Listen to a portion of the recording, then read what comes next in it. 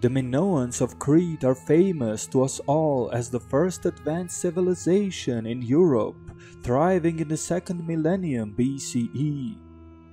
This wealthy society, which prospered through trade and seafaring, left a lasting impact and legacy with its art, architecture, and economic system, which were all the most advanced of its time. One of the most recognizable Minoan civilizational features, however, is the highly prominent status of women, which apparently sat at the top of their society, which was unheard of in any of the ancient cultures that came before or after the Minoan Cretans. In this episode, we will analyze and talk about the Minoan women, as well as the possible existence of the Matriarchy in the Bronze Age society of Crete.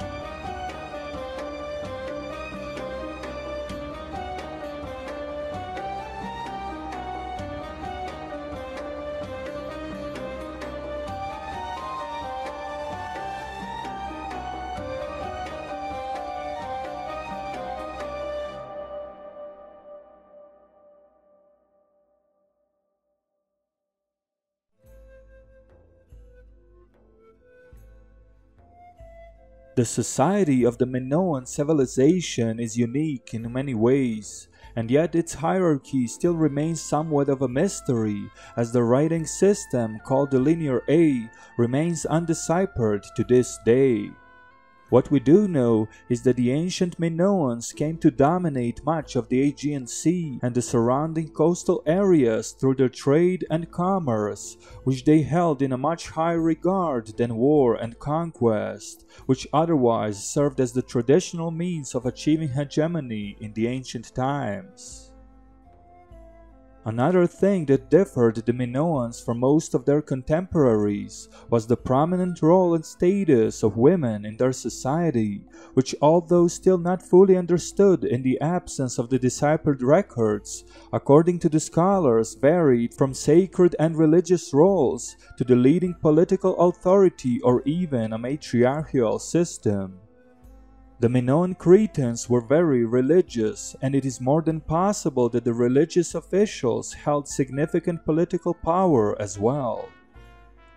The central deity of the Minoan religion was the so-called snake goddess, an imposing female figure holding a snake in each hand, usually accompanied by servants and mythical creatures, such as the Minoan genii or griffins.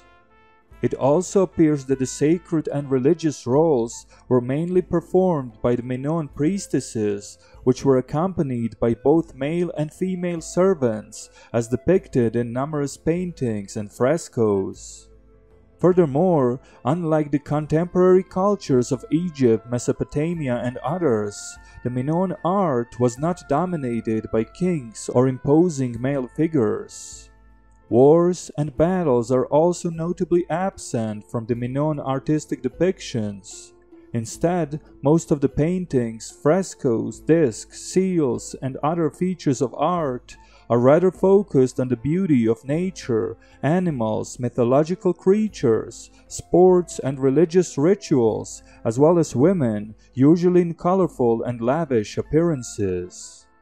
In one of the most famous frescoes, an imposing female figure is presented at the center of the painting, either a goddess, a priestess, or perhaps a queen, accompanied by a number of male servants on each side.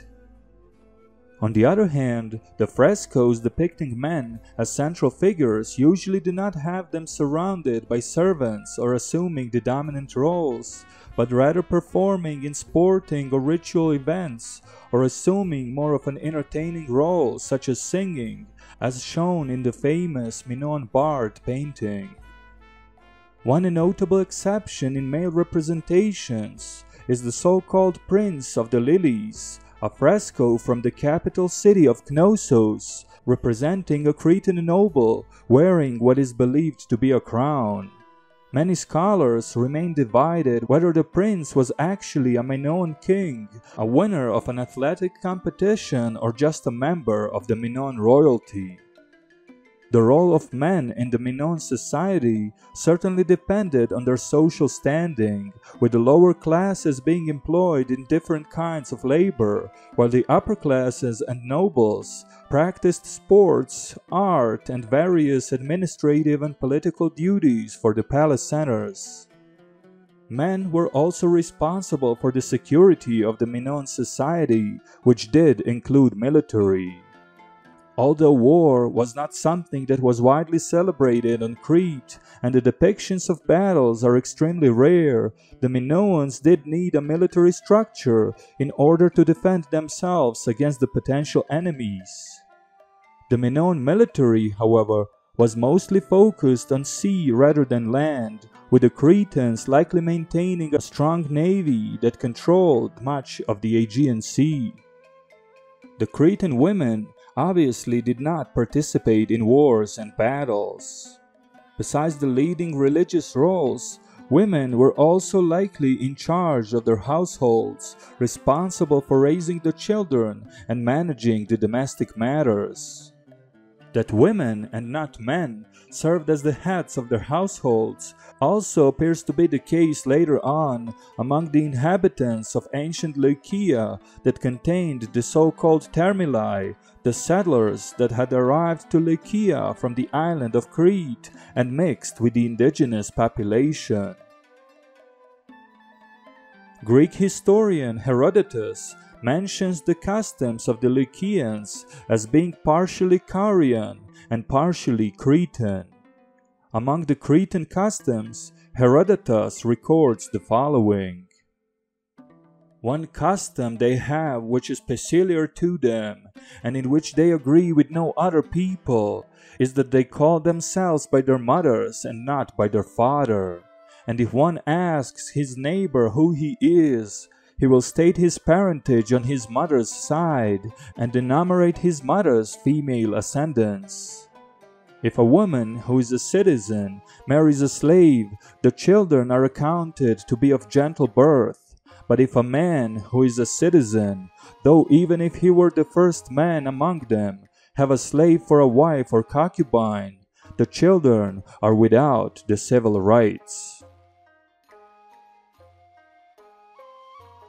Although it is still difficult to fully determine the system of government of the Minoans, whether if it was ruled by a king, a queen, an aristocracy, or perhaps a theocracy, it is definite that women were more than prominent in the Minoan society, and it is entirely possible that besides leading religious and social and household roles, the women also played a crucial role in the Minoan politics. After all, the Minoan civilization was highly religious, and besides the main deity being a goddess, it were the Minoan women that assumed the most important religious roles. And where is religion, there is power, and it is more than evident that in the society of the Minoan Crete, the women held more authority than in any other civilization of its day.